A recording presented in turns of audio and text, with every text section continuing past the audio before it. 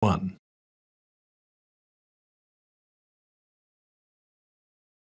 Part 1.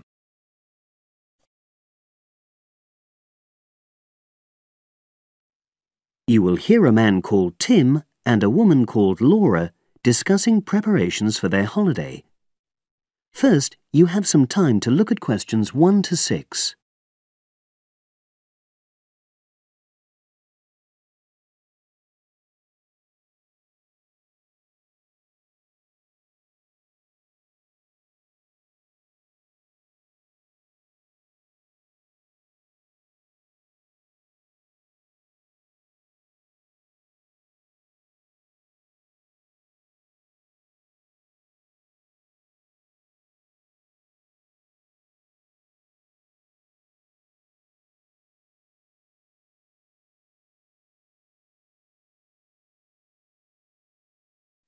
Now we shall begin.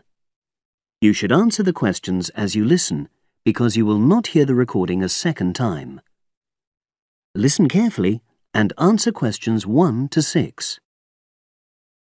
Our plane tickets arrived this morning. It reminded me how much there is to do before we go. Let's write everything down, shall we, so we don't forget anything? Yes. And last time we went away, we almost forgot to collect our currency from the bank. So let's start with that. Good thinking. And wasn't there an appointment you said you'd got to cancel? Yes, the hairdresser. Thanks for reminding me. Can you write that down too? The shop will be closed now, but I'll do it first thing on Monday. OK. Then starting on Tuesday, we've got to take the tablets we got from the pharmacy. We really mustn't forget to do that. We're not protected against malaria till we've been taking them for at least 7 days. No, so that's really important. And what about shopping? There's still a few things we've got to buy the next time we're in town. We need some more sunblock, don't we? We've only got that factor 10 stuff. It won't be strong enough. I've already bought that. But what we do still need to get is sunglasses. The ones I've got aren't good enough, and I don't think yours are either. OK, I've noted that down. And I think I'm going to get another bag too, just a small one. We always seem to come back with more things than we take. Should we get an extra lock for our suitcase as well, just in case the one we've got breaks? They don't seem to last long. Yes, they are a bit flimsy. OK, right.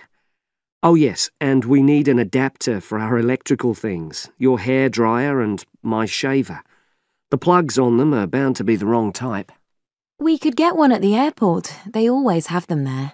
Well, I'd rather get it beforehand, so I'm writing it down. Then I think that's it, isn't it? I think so, as far as shopping's concerned.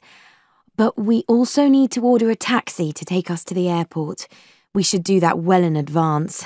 My sister left it too late and she had to take the train with that huge suitcase of hers. I know, she really struggled with it. Before you hear the rest of the conversation, you have some time to look at questions 7 to 10.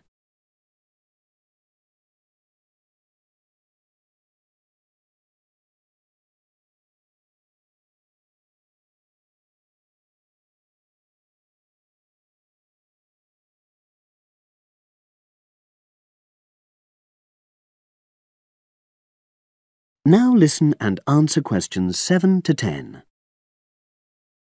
Now let's see. Your mother said she'd come in regularly while we're away, so what do we want her to do? I'll write some instructions and we can give them to her tomorrow. Good idea. Well, the cat's the main thing. OK. Feed the cat. We ought to leave her the vet's details as well, just in case there's a problem. Yes. Have you got them handy? Hang on, I'm just looking. Yes, his name's Colin Jeffrey. Is that spelt with a G? Actually, it's Jeffrey. Quite an unusual spelling, isn't it? And his number? 077 594 128. It's a mobile. OK. And you should write down where it is. It's 4 Street, not sure what number, but it's next to the bus stop, isn't it? That's not a very good landmark, but it's on the other side of the road to the church, so I'll tell her that. Let's hope she won't need it anyway. Yes. Right, apart from that, there are the plants to water. Ask her to make sure they don't dry out. Oh, yes, and I've already mentioned the problem with the boiler, and your mum said she'd come round to meet the heating engineer and let him in. Yes, it's a lot for her to do, but we really need to get the problem sorted out. And the earliest date I could get an appointment was April the 30th. Isn't it the day after we go? Yes, we leave on the 29th, and she'll have to hang around till the job's finished. Oh, well, she won't mind, I'm sure. She likes helping people out. Yes, she does. OK. That's it then, I think. Unless you can think of anything else. Not at the moment. Leave the list there and I'll add to it. That is the end of part 1. You now have 1 minute to check your answers to part 1.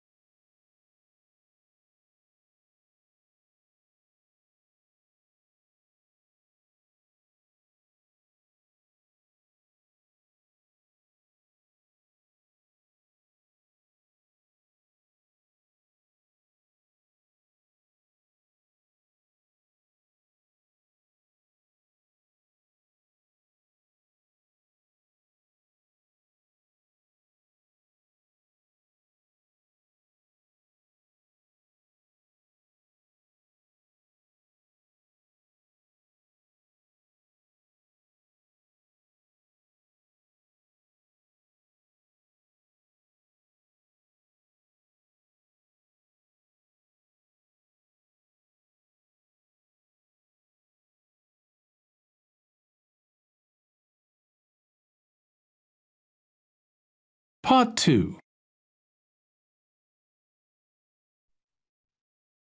You will hear a talk on local radio about a short film festival in the town of Adborn. Now you have some time to look at questions 11 to 16.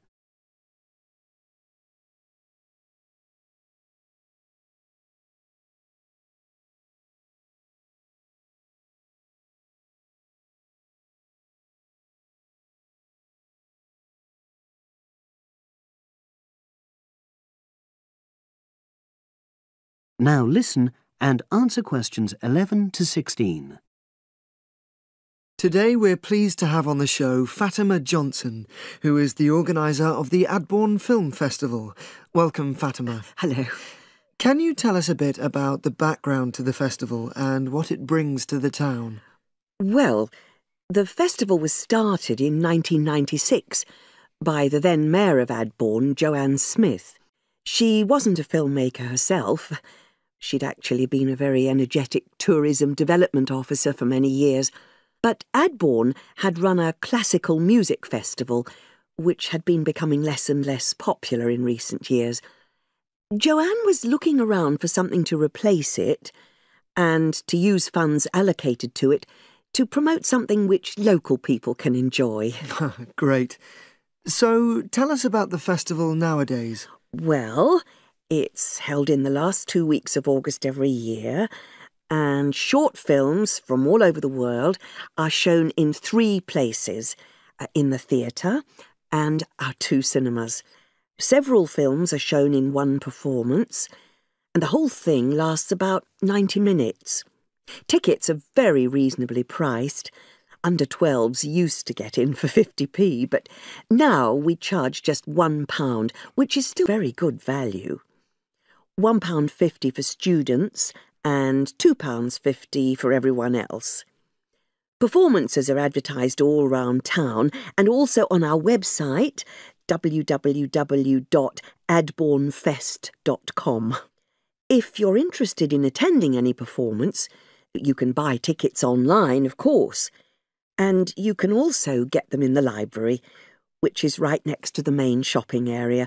I'm afraid this year tickets are no longer available from either of the 2 cinemas because of restricted opening times.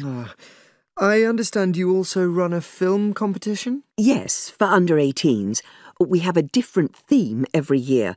Last year, for example, the theme was Future Planet, and the winner was a 10-minute documentary encouraging youngsters to be more aware of environmental issues.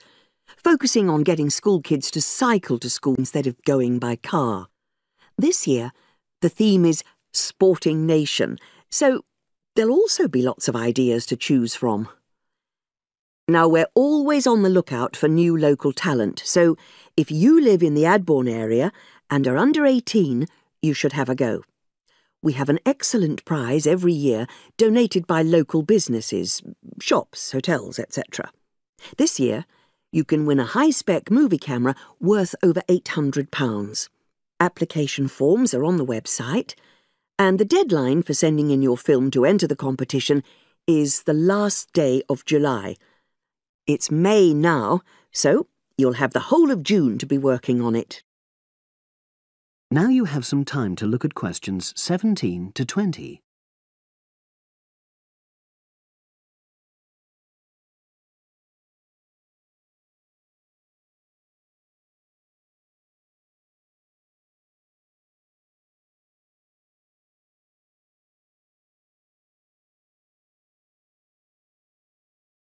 Now listen and answer questions 17 to 20. And what are the judges looking for?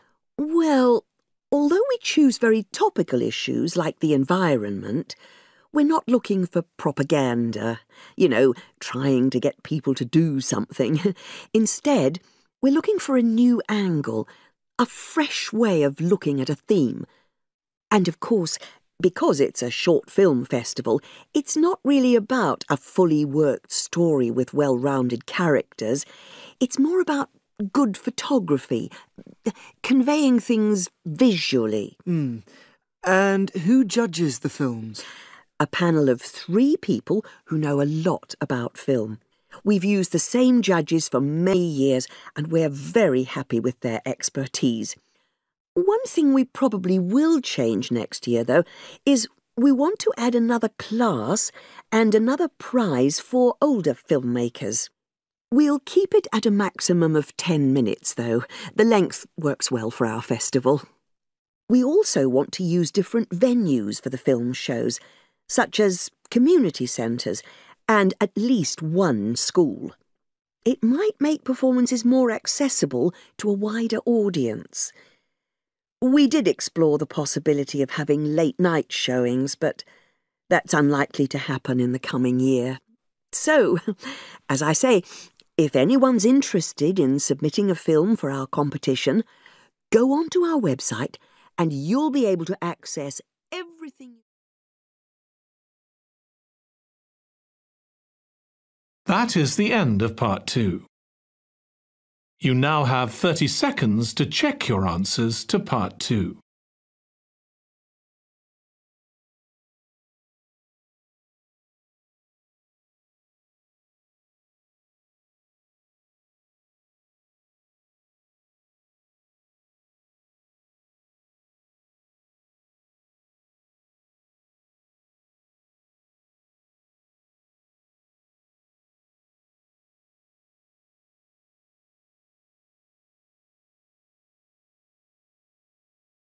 Part 3.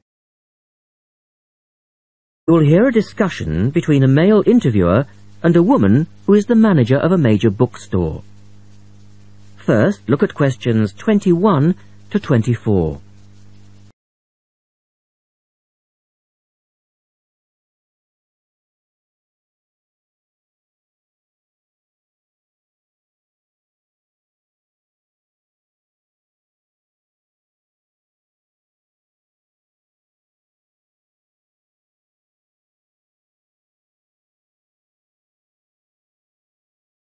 Listen to their conversation and answer questions 21 to 24. The start of a new academic year is a challenge for booksellers.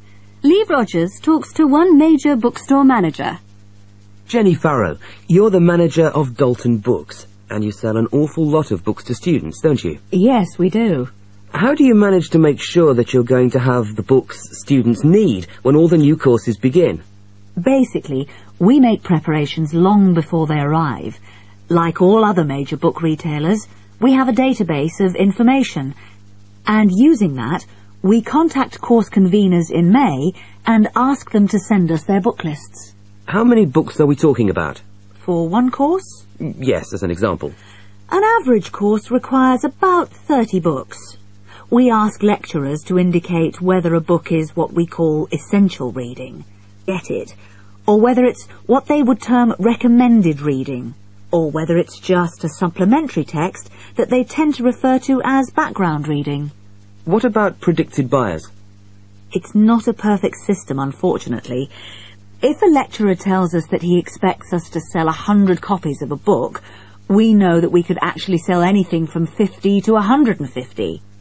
That's why in practice, when it comes to ordering, it's a lot safer to go by the previous year's sales figures, if that's possible, of course, if we've sold the book before. We also build other factors into the equation, including the type of course that the books are for, the student's year group, and a measure of our own judgment. And these criteria make a fairly accurate guide? As accurate as we can be, yes. Look at questions 25 to 30.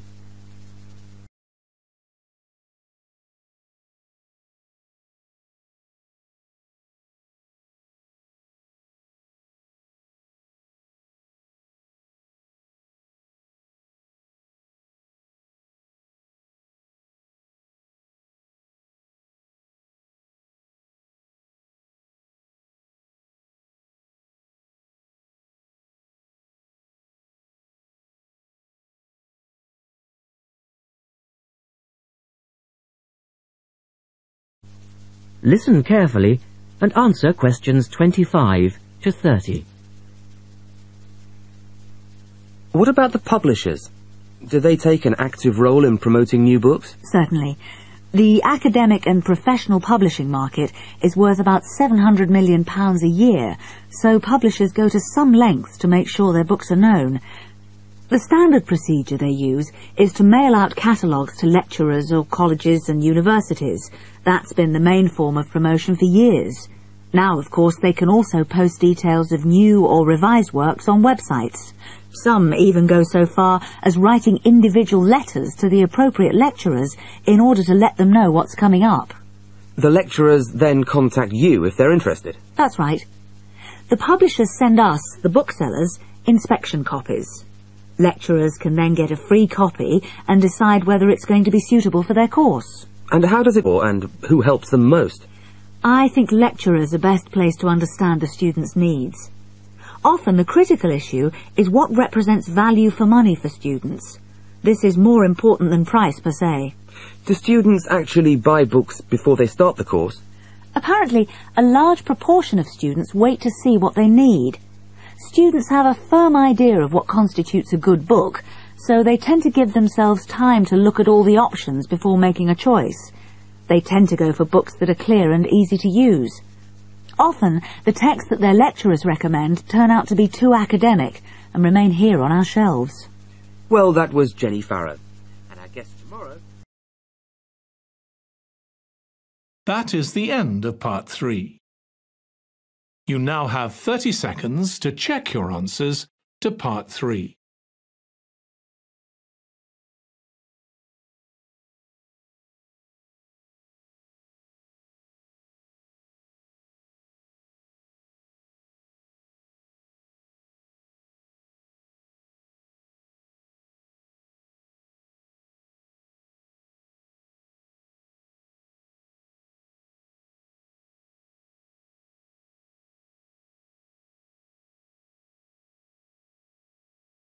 Part 4.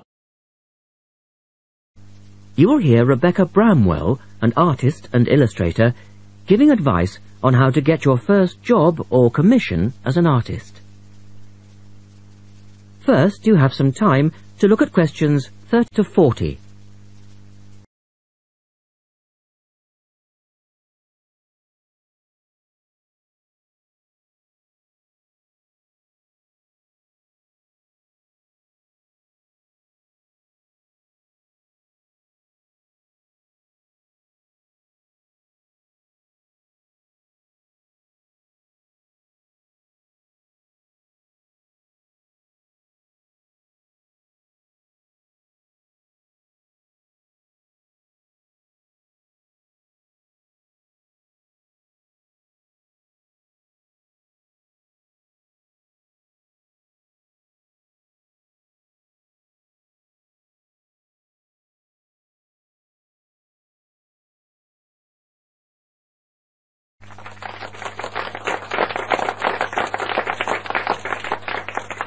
I'd like to introduce Rebecca Bramwell, an artist and illustrator who has come along today to talk to you all about getting your first job or commission as an artist. Over to you, Rebecca. Thank you for inviting me. I remember when I graduated back in 1983, I was very excited about getting my first commission. My degree was in fine art, and I'd worked long and hard to get it. I was an enthusiastic student, and I never found it difficult to find the incentive to paint. I think as a student you're pushed along by fellow students and tutors, and the driving force is there. However, when you leave college, you find yourself saying things like, I'll have one more cup of coffee and then I'll sit down to work. I hate to admit it, but I say it myself. Finding the inspiration or getting the right paper that's a problem. It's you. In my view, there are a number of reasons why this happens. It's a real challenge making a decent living as a new artist. You have to find a market for your work. Often you work freelance and need to take samples or portfolios of your work from place to place. These experiences are common to a lot of professional people. But artists also have to bare their souls to the world, in a way.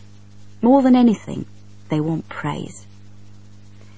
If people don't like what they create, then it can be a very emotional and upsetting experience hearing them say this. I began to realise that these problems were preventing me from having a career in art, and so I decided to experiment. I was a painter, but I started to dabble drawing pictures for books, cards, and this offered me the opportunity to become more emotionally detached from my work.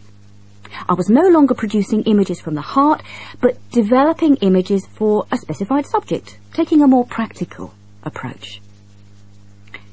I began to develop a collection of my illustrations, which I put into a portfolio and started to carry around with me to show prospective clients and employers.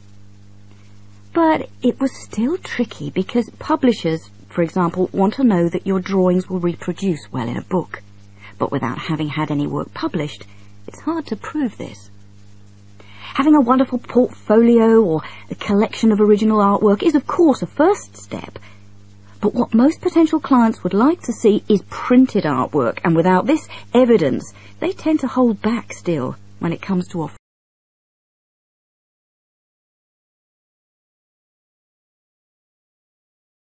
I overcame this problem in two ways. And I suppose this is my advice to you on preparing your portfolio of your best work. The first way was by submitting my work for a competition. And the one I chose was for a horoscope design and was sponsored by a top women's magazine. There are a few of these competitions each year, and they offer new illustrators an opportunity to showcase their work. The other approach I took was to design and print some mock-up pages of a book. In other words, I placed some of my illustrations next to some text in order to demonstrate how my work would look when it was printed. Perhaps I was lucky in that I had taken a degree that provided me with all-round creative skills so that I could vary my style and wasn't limited to a certain technique. Now, I think that is important. The art world and many other creative fields do try to pigeonhole with an accompanying label. Now, I think you should try to resist this if you feel it happening to you.